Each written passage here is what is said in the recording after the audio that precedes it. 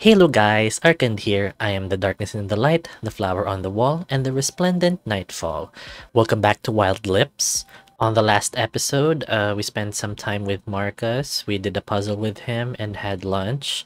And sometime between that, there was a power outage, but we still continued with the puzzle and had fun with Marcus. I believe this time we'll be spending some time with him in the supermarket because we have to buy groceries. So let's see. Let's continue the story. Day 3. How do you feel? Bad. Did it affect you that much? Okay. We already had this talk in the previous session. You must let her go. It's not easy. Why? We have experienced many things together. Part of our life is something that we cannot forget so easily. But she is gone. You can't keep her by your side forever. We all ended up leaving, like it or not. That's the difference between you and me. I think of my loved ones, those I lose and those I win. We are different. We all are. I see you haven't made any progress. Your friend Marcus is trying to help you out of here. Why don't you try to forget her? Forget that mess. Like I said, it's not that easy. I am scared every time I go outside. It gives me anxiety when I look at the road, imagining that accident. But that night, you went to get her out of the car. Not on time. Lucas, you have to let her go. I'm sure she would want the best for you. We all end up wanting the best for our loved ones when we leave. Wake up. Oh my god, that's so scary.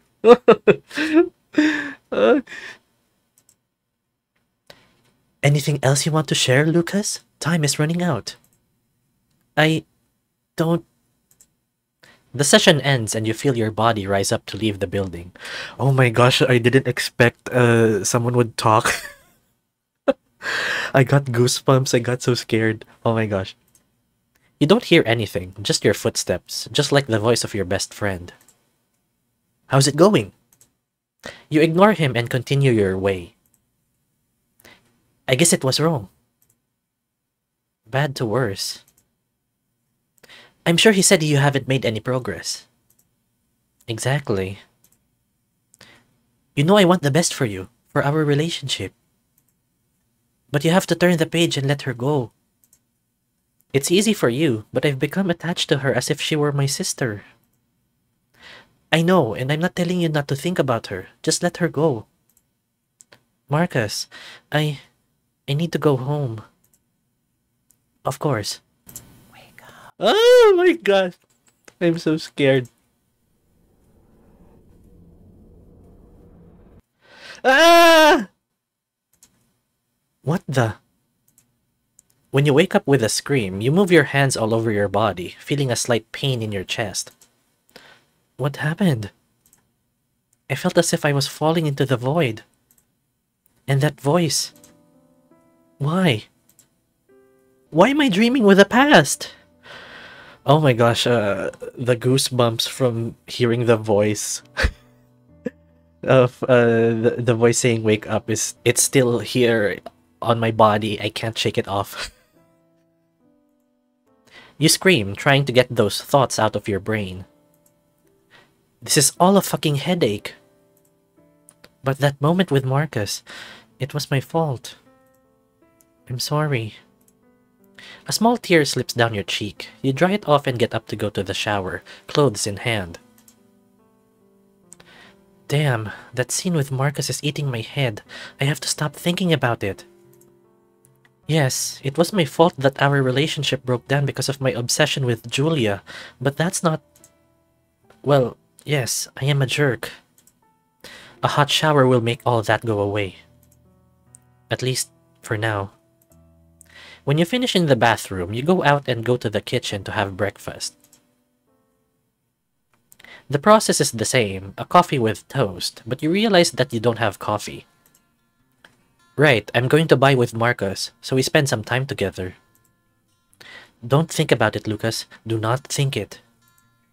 As you scratch your head thinking about what to make for breakfast, your mobile vibrates. You grab it and your best friend's name appears on the screen. Very appropriate. You answer the call. Good morning, Sleeping Beauty. What are you doing up at this hour? It's 10 o'clock. And you always wake up, if no one bothers you, at 1 in the afternoon. If I'm going to be treated like this, I'd better hang up. No, don't be like that, man. I mess with you a little and you get mad. Who said that I am angry? My specialty, knowing you. Are we going to go shopping or do you find another driver? Straight to the point. I wish you were always like this. I'm gonna hang up. No balls. Oh yeah? And hang up the call. Well, yes, he has. You mean, yes, he has balls? Yeah, you already said that you've seen it before. I'm going to send him a message. Shall we meet at the usual cafeteria for breakfast? Answer a minute later. Are you sure? We haven't been back since... I know, but I want to go. Okay, I'll come get you right now. No, go straight to the cafeteria. I have it closer than you. Oh, right. See you in a few minutes. See ya. You put your cell phone in your pocket. Am I ready to go back to that site? After all the memories I'm reliving, maybe that's not a good idea. But how am I going to fight it if not by putting myself to the test? Alright, Lucas, time to get breakfast. You walk down the street after having put on something else so as not to notice the cold, a t-shirt under a sweatshirt and jacket. You don't notice the cold this time, so you continue on your way. It's kind of short because of the music on your mobile, so you see the cafeteria after a couple of minutes. You don't see Marcus anywhere, not even inside the premises. You still go in. Upon entering, you are not struck by nostalgia or anything like that, since everything has changed. Everything is different. It's not the place that I remember. New boss? Maybe. The mural that some artists made for the place is no longer there. Neither does the table with the pile of postcards from other cities and countries. Maybe I can get used to being here. A couple of minutes pass and your friend shows up. Good morning. I hope you haven't waited too long. I have just arrived. Better, so I don't feel bad for you. You knew this? What? You point the cafeteria. The remodeling? Yes, I come here sometimes for a drink, either with my mother or with a friend. I didn't know. My bad, but I also didn't want to tell you because of, you know. Yeah, I know. The silence between the two invades you, but Marcus does not allow it. Let's order something. It's on me. No. It's on me. Yesterday, you paid for the food. Now it's my turn. But... Don't argue with me or this will end very badly. Very bad, huh? You wag your eyebrows, implying something improper. I'll pretend I haven't seen it. You approach the barista and give her your order. He asks you to sit down. You choose a table near the window to be able to see the street, the cars, and the people walking. It's not a very pretty thing to see, but it doesn't bother you. Did you want to do anything today besides go shopping? We could take the opportunity to go to the mall, eat somewhere, an afternoon with my best friend. Go bowling, maybe? Cinema, too. You see, we have plans. The thing is to do it. We look at the movie schedule and we'll agree. Maybe we don't like any of them and we are left without the plan. If it happens, we go back to my house and see some that we like. I don't think it's a bad idea, but if you want to do something else, apart from what has already been said, I'm in. Like what? I don't know, maybe a walk in the park? It's a nice day and the sun is quite hot. I know you need it because of the fact that you are almost always cold in winter. I try to wrap up more, but it's never enough. You should put on 3 sweatshirts and the jacket. Let's see if that helps. I want to beat the cold, not fill myself with sweat.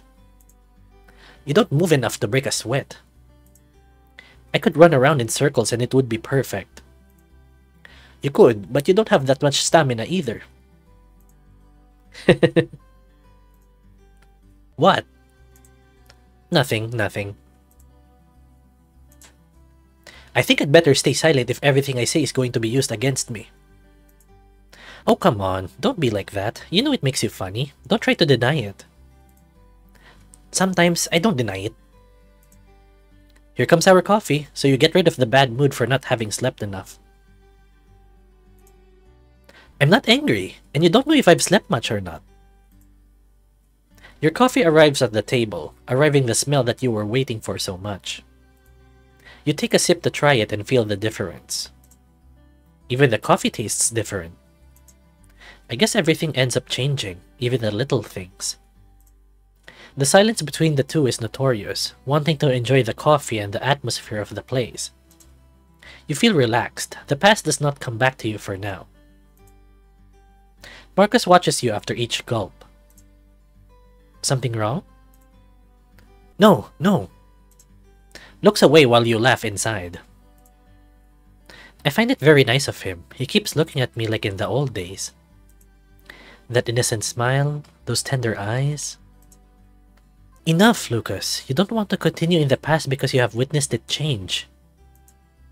Even he has changed. I feel it, but I don't see it. They are not in plain sight. You are halfway through the glass when Marcus brings up a topic of conversation. Do you know what I remembered today? Does it have to do with high school? Damn, I didn't expect to get it right. Well, you got it right. And I've remembered. Him. Him? Yuan. Oh. Yuan, a hybrid boy, maybe the first in the world. I just remember that he had some problems in his life, but we didn't know anything else because... well, he left without saying goodbye. I still remember his dog ears and tail. He looked cute. He was very shy. I hope that today he is someone more determined.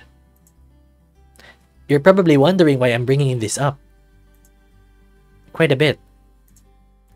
Because when you left my house, I began to look at the photo gallery. I ended up arriving until those days and the photo we had taken appeared. I didn't remember I had it. It may have been saved in the cloud when I made it. I can share it with you if you want. Yes, please. That boy gave me good times and I tried to help him, but every time I wanted to know about him, he tried to walk away. Even today, I don't understand why. There's no point in thinking about it if we can't talk to him directly. You're right, but I just wanted you to know. That's very kind of you, but you know I can't think about it right now. I understand. He looks away, regretting ever bringing the subject up. You take your coffee calmly, without any hurry. The supermarket is not going to close so soon. Your eyes fixate on the crowd of people, watching them go by as if nothing had happened. Fear does not affect them for the day. Your coffee is running out, and Marcus turns his eyes towards you. I have heard that there will be a video game and anime convention in a week or two. The date is not quite decided. Yes, I saw it on the internet. Looks like it will be a big one. I was wondering if you want to go, since we like this kind of thing. You? Anime? No, silly. Video games. If you want to go to the anime section, that's fine. I would like to go. It sounds quite interesting. The last one we went to was a bit small and it ended in disaster. You will say it was you. I was sick that day. Oh, right. Bad luck surrounds you. If so, I wouldn't be having coffee with you. Is being here bad luck or good? Think, puppy. Think. Shit. Now I'm going to have to think about this for days. That's what you get for being a curious wolf. What do you want? I am an adventurer. A very sleepy adventurer. Oh, come on. You like it that way. And I don't deny it. I can sleep next to you and feel the warmth of your fur. It's a win-win. You are with me and I gain warmth in this winter. Put that way, don't tell me you're not interested. It is a good plan if we put it into practice. It catches you by surprise that he proposes. Wow, you look pretty determined, mister. After what happened in my house, I have to be. Show who's boss. Good luck. Hey! By the way, we've already finished our coffee. How about we hit the road to the supermarket? You get up, leaving the wolf with a word in his mouth. Do not leave me like this. I'm going to have to punish you at some point. He says as you walk, with him on your back. When you go out into the street, Marcus points out his car. You get in, turn it on, and drive. Only about 5 minutes, since everything is closed. You arrive at your destination and waste no time getting out of the car and entering.